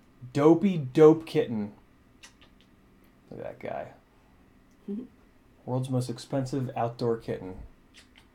All right. That came indoor. Going away now. Bye, kitten. Thanks for continuing the tradition of kitten streams. So oh, yes, I remembered. I'm going to move back a little bit. Like I said, I'm just going to cut a little bit looser in case there's something that's happening in here that I can sync up with on the previous cut. So I'll probably chop it right around here. This is a good spot. And then I'm going to select this piece here because this is the junk, right? We've been wading through all this junk to find something good. I used to ripple delete this, but what I'm now doing is just regular deleting it, because it's nice to have a little bit of extra space in here to work with, to be able to kind of move these around. Sometimes you just need to have a little bit of a gap here. So I'm going to pull that over like that. And now let's figure out where we're going to end this little run. I think I know where that's going to be. Now we've got this guy here. Oh, Sean put his LEDs on a switch. That's really slick. I run the little Tiny's LEDs that just come right off the battery voltage, so they're just always on. But having them on a switch is cool. I'm assuming that I would have to run addressables to be able to do that, or at least put them on a pad that. Yeah, I guess I would just have to put them on a pad that that I then did a thing with. What is this little green thing? What the hell is this? There's a little green. Is it a marker? Adjustment layer, enable. I put a little marker there. I didn't even realize it. Whatever. So ripping down the sidewalk because there was nobody here. I swear it wasn't as reckless as it looks, except for that SUV. Then we're doing this little weird nonsense. It's kind of alright. I can maybe work with that. Still okay, still okay, still okay. That's ugly. Why did I go over there? There was no purpose into going over there. So we're going to cut it. We are going to chop it right up here. Yeah, we'll cut it right around there. Maybe I can sync that up with something else on the top of the garage.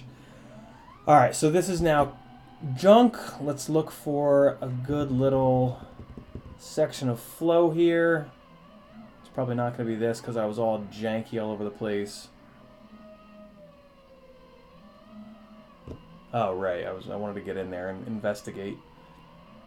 Yeah, so this is just me screwing around. There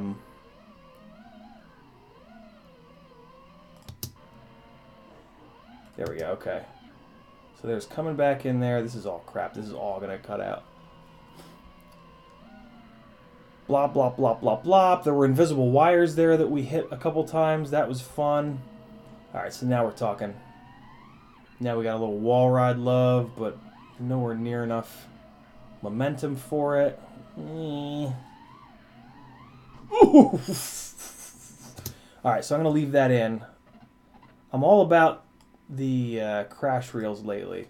So let's kill this, and then we're just going to grab that crash. Wait till it hits the ground.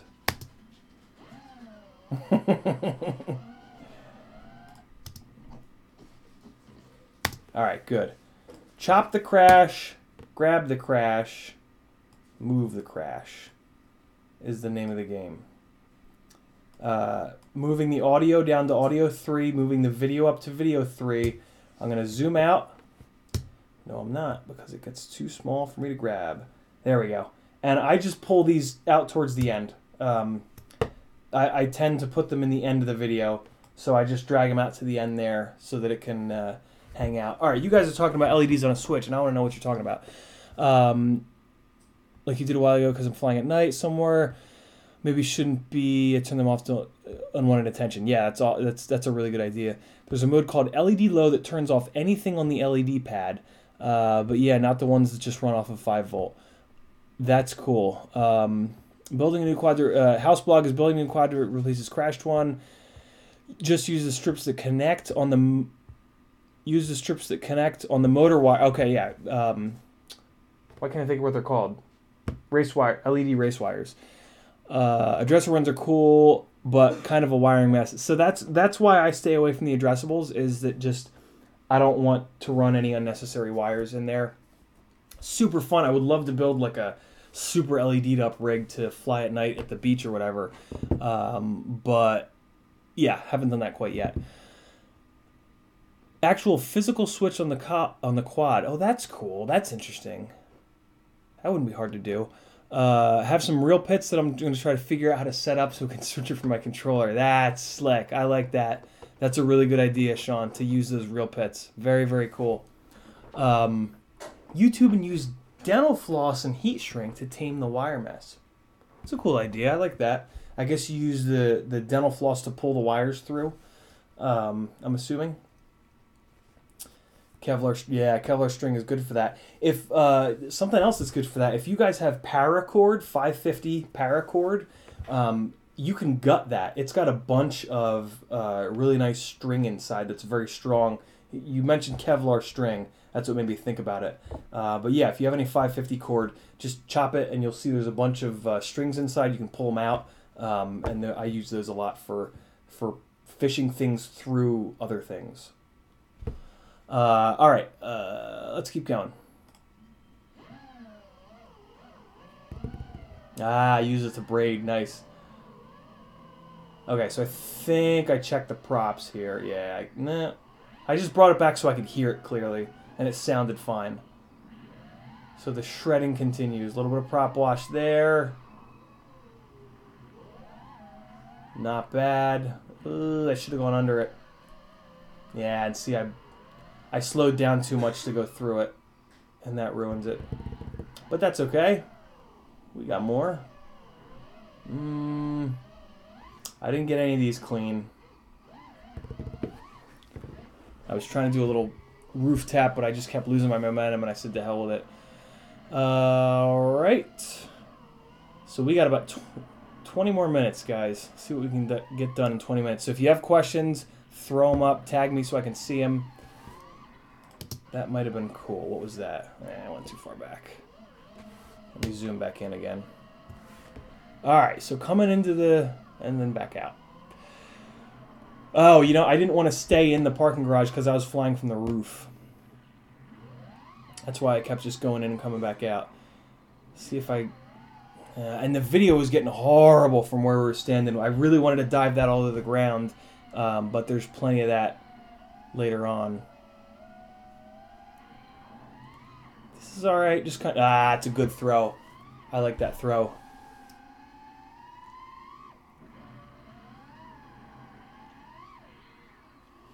But see, what the... come on, man. Oh, okay. I was getting low battery. Alright, let me see if I can salvage that. I really like that slow motion throw over top of that thing. But it's... see, that's okay, okay.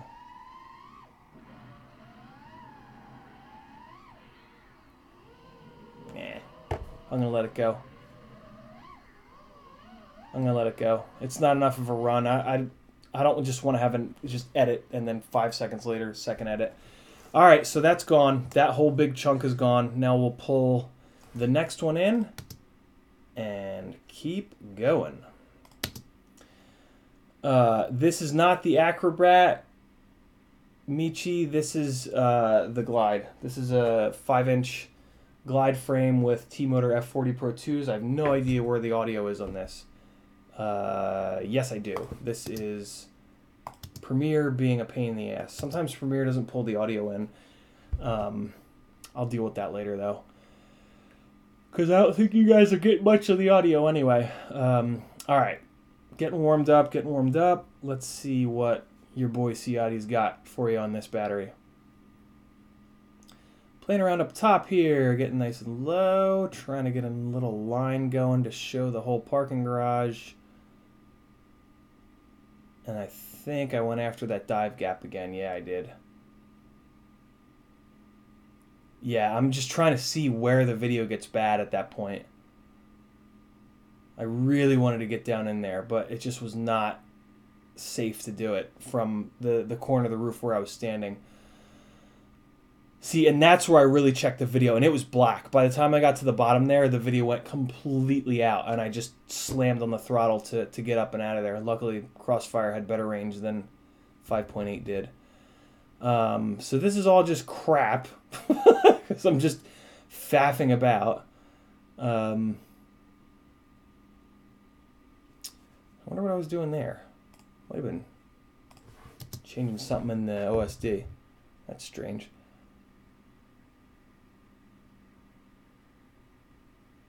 This might be an okay little run. Tell me... well, nope. There goes that. Not putting that in. Oh man, look at that judder. That was weird. That was super awkward. Maybe that's why I landed it. Maybe I was trying to tune something out. It only happened a couple nights ago.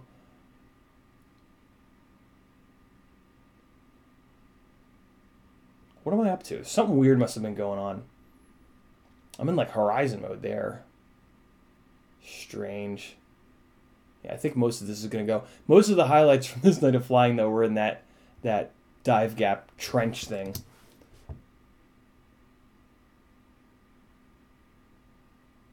All right, let's see if there's anything of value in here. That was a failed power loop.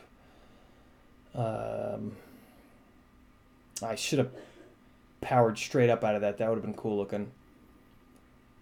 I don't get much opportunity to play with overhead walkway, bridgey kind of things like that.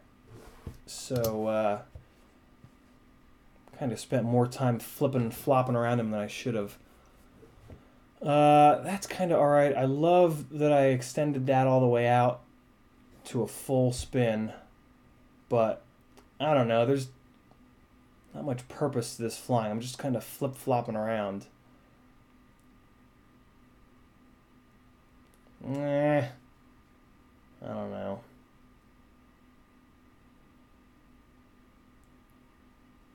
Already did that.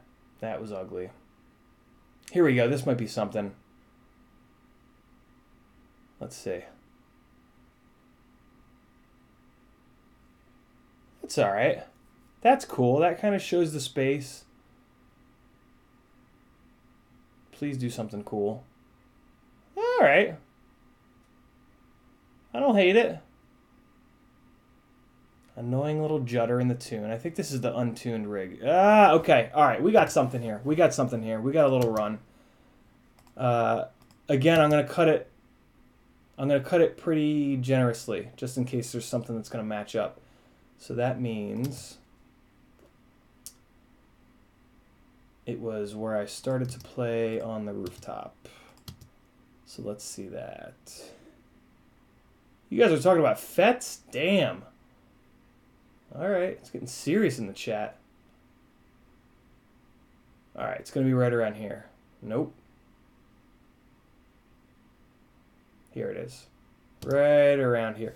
Okay, so I'm going to include... So here's an example of that. I'm going to chop this here. Because when everything is moving like that, it makes it easy to find like a little spot to cut it in with. So I am actually going to ripple delete this because I just want to pull it over a little bit. Alright, so this is going to be it. So we got a good little run here. We looped around. I was trying to do that for a while, and then I janked it up right there. So that's pretty cool, though.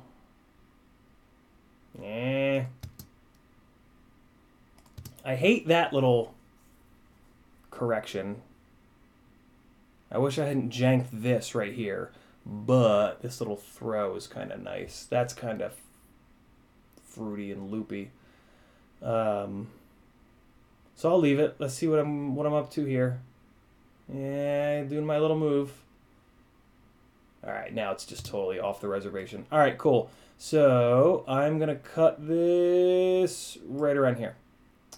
And then it's probably all junk for the rest. Down to about 10 minutes. I got to show you guys. I think we only flew 2 from there, and then we started flying in that trench. And that's when it gets real interesting. Yeah, and this is just me killing the end of the battery. Alright, cool. Let's go ham in the trench. What's that? A booger on my keyboard? Oh boy. That's a big one. Oh no, it's a little leaf. Alright. It's time to go full bananas.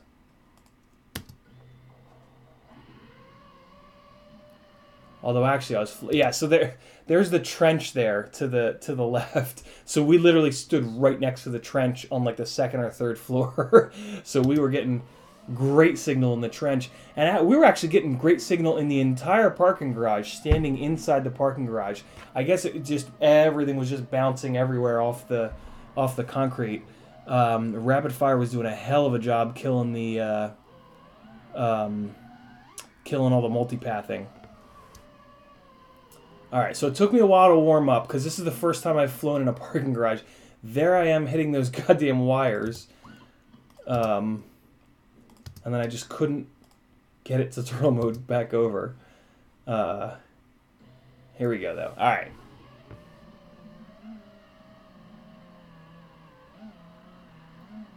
YouTube, and if you're asking about this is a GoPro Session 5. All right, warming up, getting used to the low ceilings, and also figuring out where all these wires were. Once I hit the wires, I was like, all right, I gotta be a little more careful. Okay, yeah, I wanted to check the props. All right, so all right, so this is our chance to kill an entire file. Where the hell is it? I guess I can't click on it in here. So that's 3921. I'm going to come over here. 3921, reveal and finder, and shitballs. That's the proxy. Well, that's okay. I'll kill the proxy, and then... God damn it. It's supposed to put the proxies next to the original files, but I probably missed that button. So we're going to go in here. What did I say it was? 3921, 3921, move to trash. There you go. Now that guy is gone. Yeah, now Premiere is telling me that it's a dead link in the file path. And that's fine. We're going to offline it. We're going to kill this, and we're going to kill that. Next, battery has no audio, but it doesn't need it because it is shred time in the trench. Let's get our trench on, people.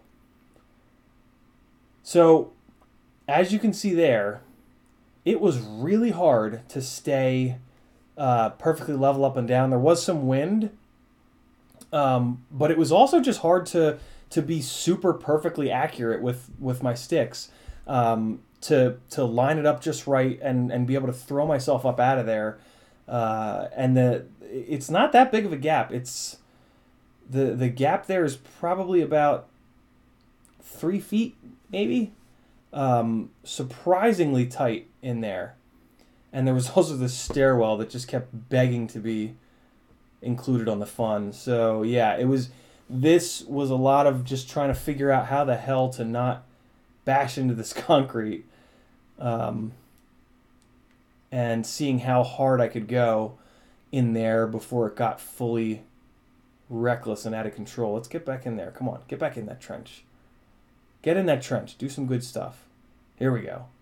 All right, getting back in the trench. Hitting the pillar. Getting in that trench. Let's see what we can do. That's a pretty good one. Okay, so... Yeah, but see, then I screwed up by getting all jacked up on the way out there. All right. So this might be where we bring something in. Let's see. Yeah, man, God. So hard. Here you go. Here you go. Here's something for you guys. Ooh, buddy. I did that a bunch more times, but that was actually one of the more clean ones. It wasn't the most exciting one, and Brad just whipped by. Holy crap. That was close.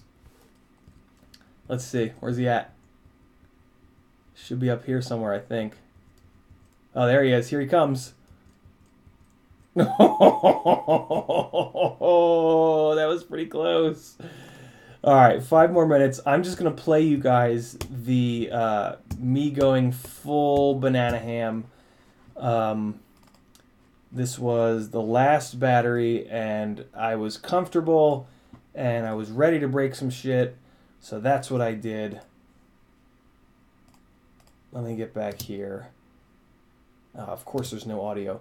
I guess I haven't played any... Might as well let the... I don't monetize these streams, so I don't really care that they get blocked. Come on, Spotify, really?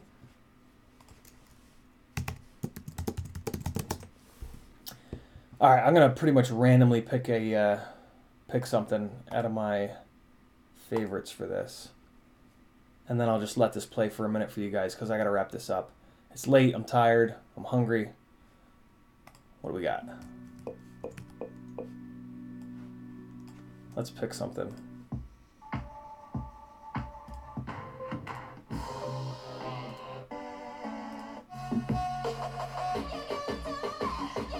We got this.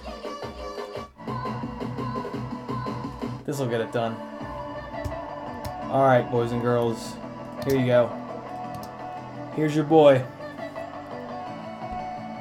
Oh wait, let's go full screen with it.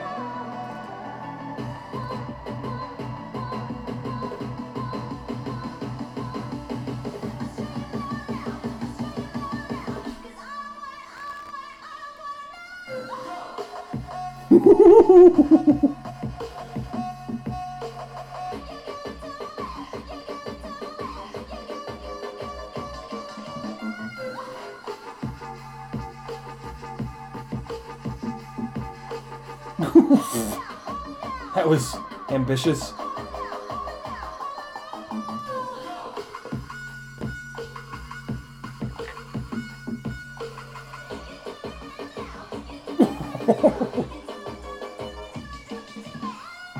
Yeah, I wasn't brave enough for those. It was just too tight in there.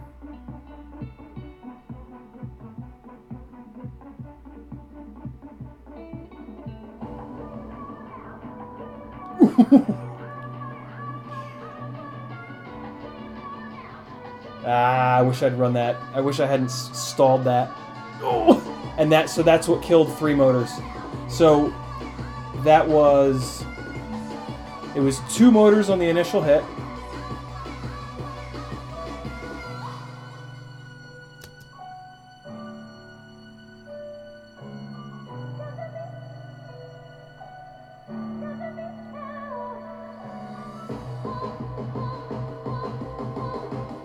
Oof. It's all janked up. What am I doing? Oh, I went back way farther than I thought. Man, I gotta go back here and I'm gonna send it on some of those. Spotify, Sterling. Spotify does a better job than anybody I've found at suggesting really good stuff based on what you've been listening to and what you've liked. Yeah, so there it is. I just got off a little bit. The 2 left side motors hit the concrete here hard and blew up, and then the right front motor banged. I think down here. I think the right front banged on there, and it was just over. Song's still going. Let's get a little bit more going. Here we go. This is like that whole batter. Whoa, what happened there?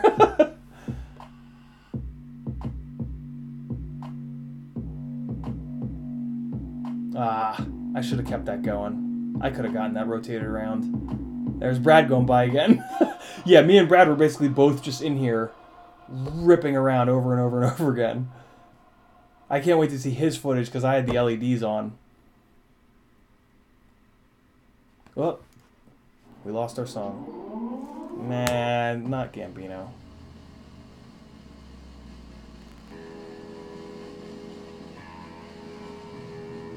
There's Brad again.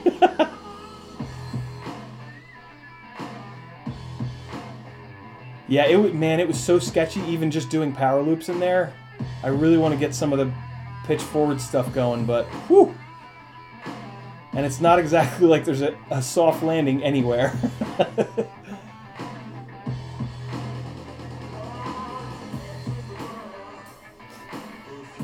That's cool. I never noticed that. It's cool when I go by myself with the, there's Brad, with the lights from the goggles. So that was the sketchiest throw that I did through there. I was sure I was hitting that pipe.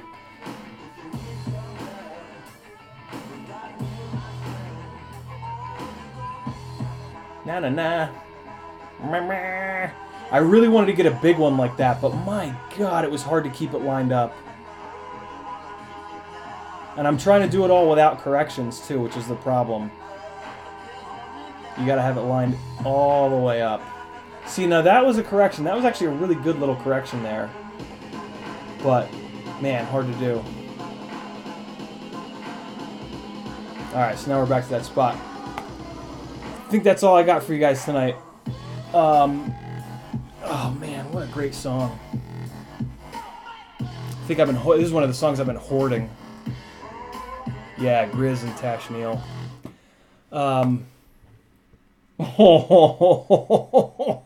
Sterling just dropped a hot soldering iron on his lap. Oh man, I will pray for your balls, Sterling.